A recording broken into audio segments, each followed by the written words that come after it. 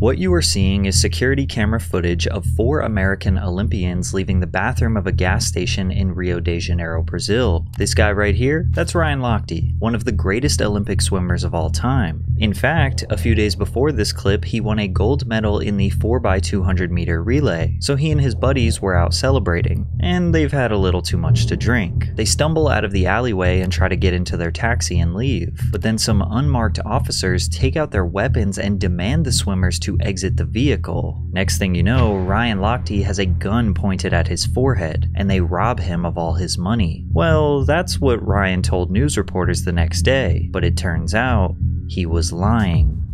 But not by much. The truth of the story is just a little bit different than what Ryan reported, but that discrepancy was enough to fundamentally destroy Ryan's reputation and swimming career forever. In order to fully analyze why this lie was such a massive issue, you have to first understand that Ryan Lochte was a living legend, who worked his whole life for his legacy to crumble at the blink of an eye. Ryan earned a swimming scholarship at the University of Florida. During his college days, he became the SEC champion 7 times, the NCAA champion 7 times, as well as earning the NCAA Swimmer of the Year twice while being a 24-time All-American athlete. In his senior year, he set the record for the 200-yard backstroke and the 200-yard individual medley at the 2006 NCAA Men's Swimming and Diving Championships, where he also won national titles in all 3 of his individual events. But his dominance wouldn't stop in college. At the 2004 Olympics in Athens, he won a gold and silver medal for the 4x200 meter freestyle relay and 200 meter individual medley.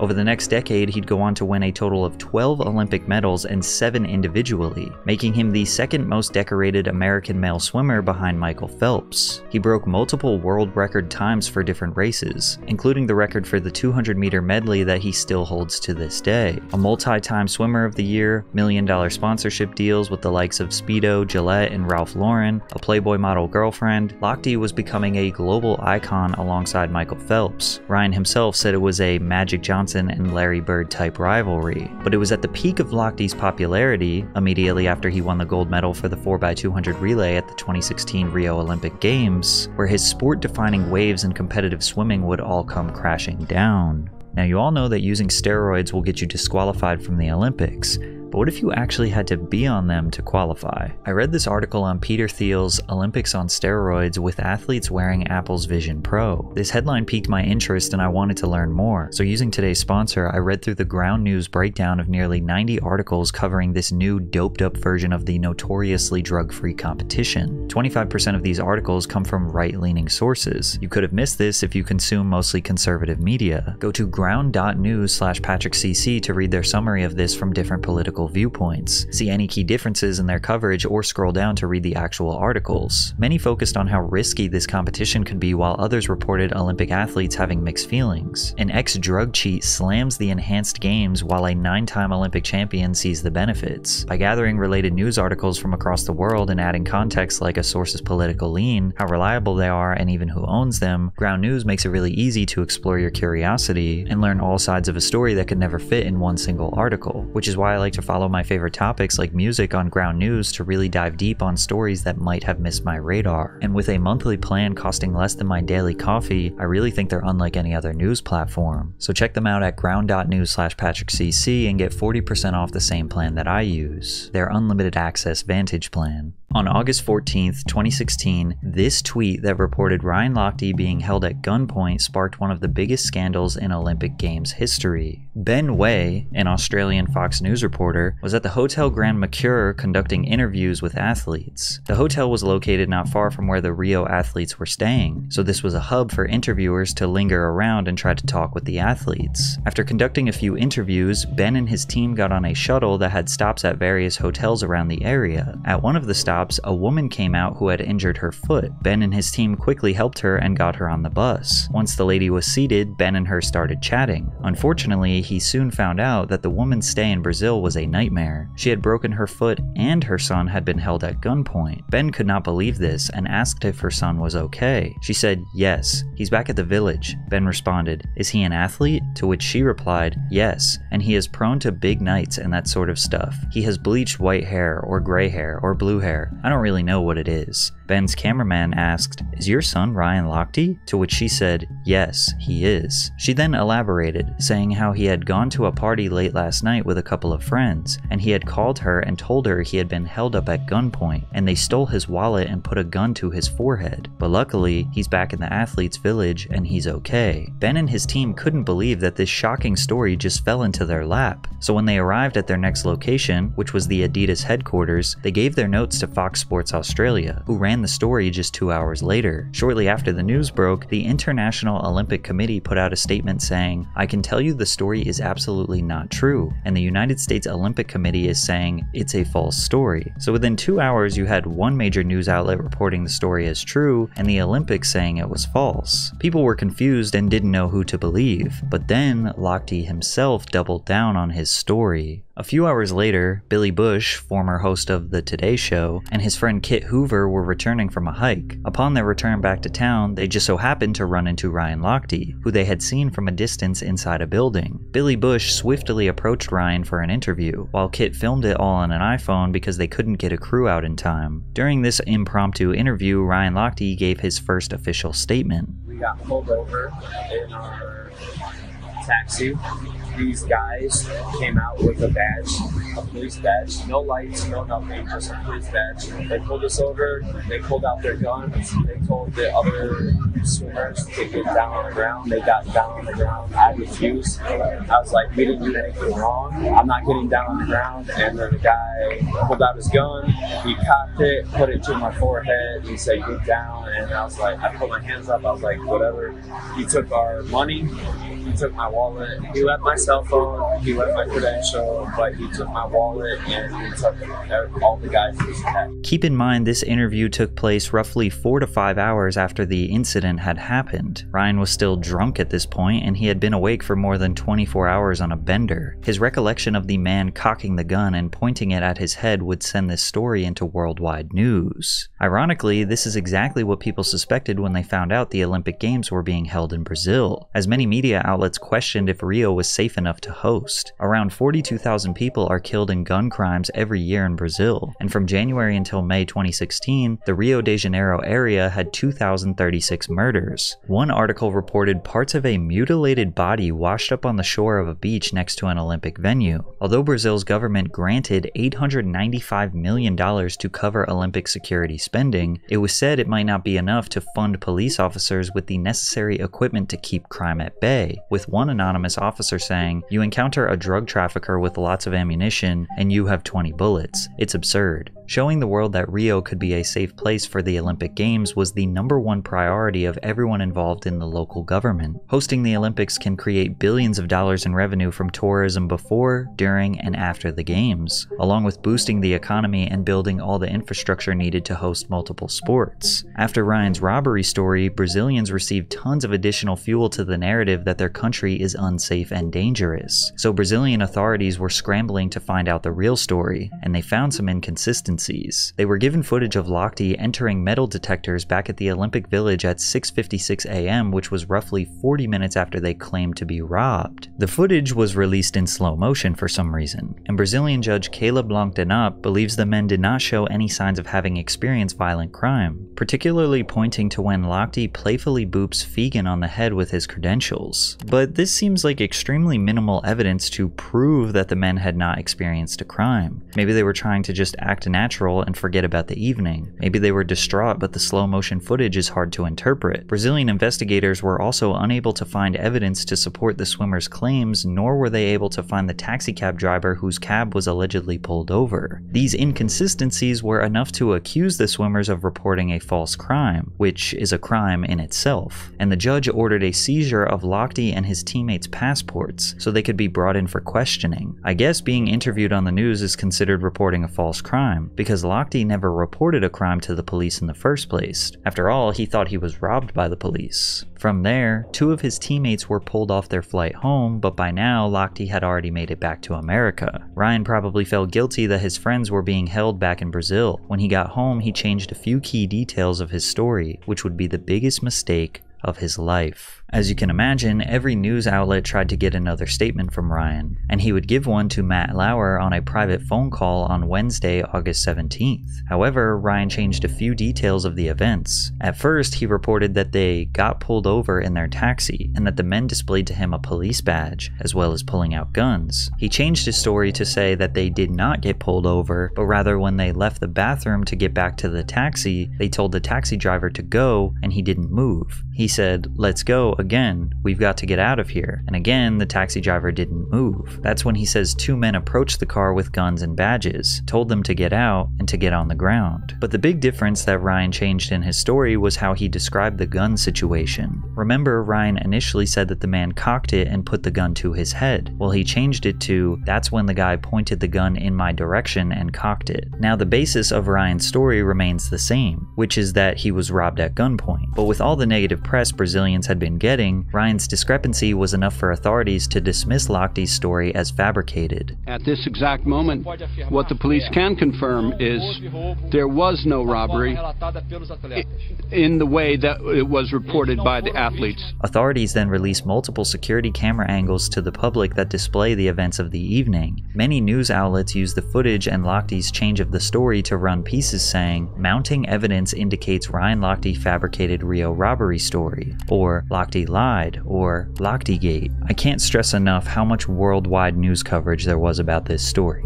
It was literally everywhere. Every major and minor news outlet in the world ran a piece on Lochte, which took all of the spotlight away from all other Olympic athletes. Media didn't cover the games, they just wanted to talk about Ryan. A judge in Rio ordered Ryan prohibited from leaving Brazil and even tried to collect his passport. The craziest part is that still 7 days after all this chaos and worldwide reporting, nobody knew the real story from start to finish. Most of the world had already branded Lochte a liar and didn't even care to hear the truth. But the real story is not that much different than what he said had happened. On August 14th at 6 a.m., Ryan Lochte, Gunnar Bentz, Jack Conger, and Jimmy Fegan stopped at a Shell gas station to use the bathroom since they had been drinking all night. When they arrived at the gas station, the bathroom doors were locked, so the four swimmers went out back and relieved themselves in the bushes. Walking back through an alleyway, Ryan saw an advertisement poster, and in an intoxicated state, he thought it would be funny to rip the sign off the wall. Now you can see the footage released by Brazil's Globo TV cuts 1 full minute out, from 6:07 and 33 seconds AM to 6:08 and 33 seconds AM. The camera cuts to the sign being on the ground. You can't actually see who ripped the sign down. Why was that footage cut? Is that not the most important part of the investigation? The Rio police chief also stated that the intoxicated swimmers vandalized a gas station bathroom, breaking a door, mirror, and soap dispenser. USA Today eventually did their own investigation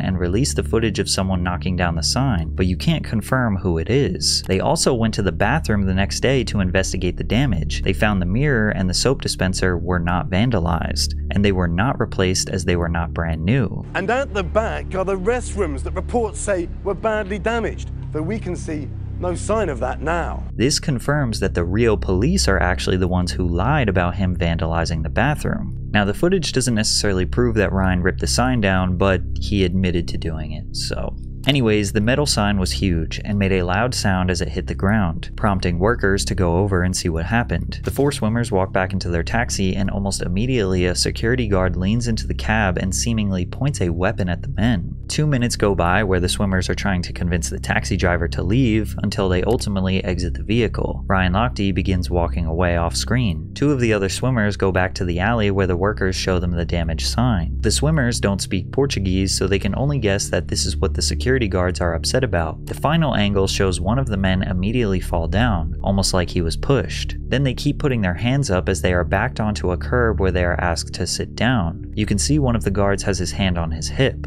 It was at this moment that the guards pointed their weapons at the swimmers, which can be 100% confirmed because the guard did report to the police that he pointed his gun at them and demanded that they pay for the damages. Perhaps the biggest and most important piece of the entire story is that the swimmers say nobody spoke English, and Brazilian authorities say that there was a translator so the swimmers knew exactly why they were being held. The reason why that is so important is if there was a translator, then Ryan knew who these men were and why they wanted money. If If there was no translator, then how could he possibly know if these guys were licensed security or just random thugs robbing him? The Brazilian chief of police lied about the men vandalizing a bathroom, and they even confirmed that one of the security guards used the weapon to, quote, contain the swimmers so they could not leave without paying for the damage. The firearm was used in a situation in which they were contained. When they were contained, the firearm was put away. But the police chief went even further to speculate as to why Lochte lied, that it was because the swimmers were having a secret rendezvous with women. The first information came from a driver who had took 2 young women who left the event. These young women had made out with the swimmers, Veloso said. The swimmers had a reason to tell a story that wasn't true. Again, the Brazilian chief of police pushed a narrative that had absolutely no basis of proof or facts. Perhaps they were trying to get revenge on him for making their country look bad. Now with the full story broken down, it becomes more clear that both Lochte and the Brazilian police lied. You just have to ask yourself which is worse. Most people think Lochte is a vandal, nothing but a scummy tourist who doesn't care about being a guest in a country and thought he could do whatever he wanted without consequences. Others think he was incapable of thinking clearly due to the alcohol, and that the security guards, if that's actually who they are, holding the swimmers at gunpoint was an extremely over-the-top way to get him to pay for a cheap sign. All of the major facts of the case were not only true by Lochte's statements, but also confirmed by the Brazilian authorities. The lie that Lochte was vilified for was his drunken account on the beach where he said a gun was pointed to his head, when in reality the men were standing a few feet in front of him pointing the gun at his chest. Everything else he reported was true. They were drunk,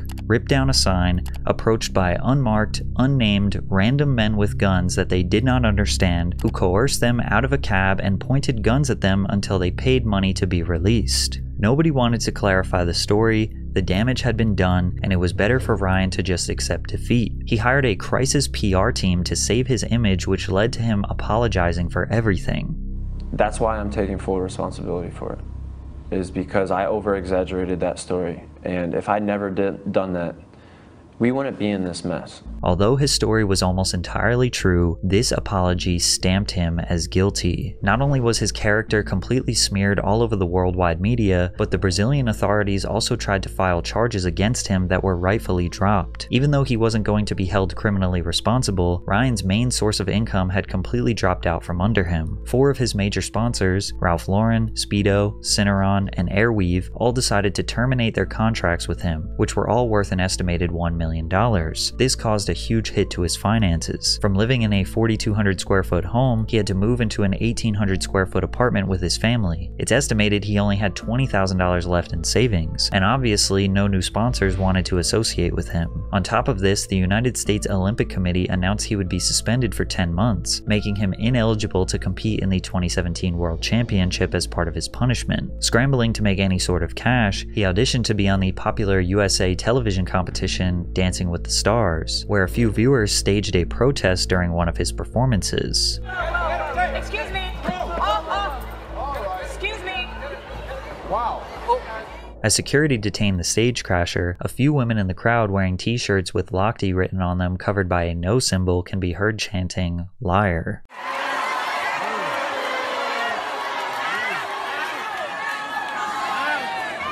As if it couldn't get worse for him, he was suspended from the Olympics again in 2018 by the US Anti-Doping Agency after he posted a picture on Instagram of him taking an IV. He was not taking drugs. He wasn't using steroids. He did not take a banned substance, but he got an intravenous injection of B12 vitamins, which he took to prevent himself from getting sick. But since it exceeded 100 milliliters, it did not matter what was involved. He broke anti-doping rules, and they needed to make an example out of him again. Ryan responded, "A rule is a rule, and I accept that there is a technical violation." At this point in his life, Ryan's reputation was completely tarnished. He was almost flat broke and was now banned from swimming for another 14 months. Maybe if I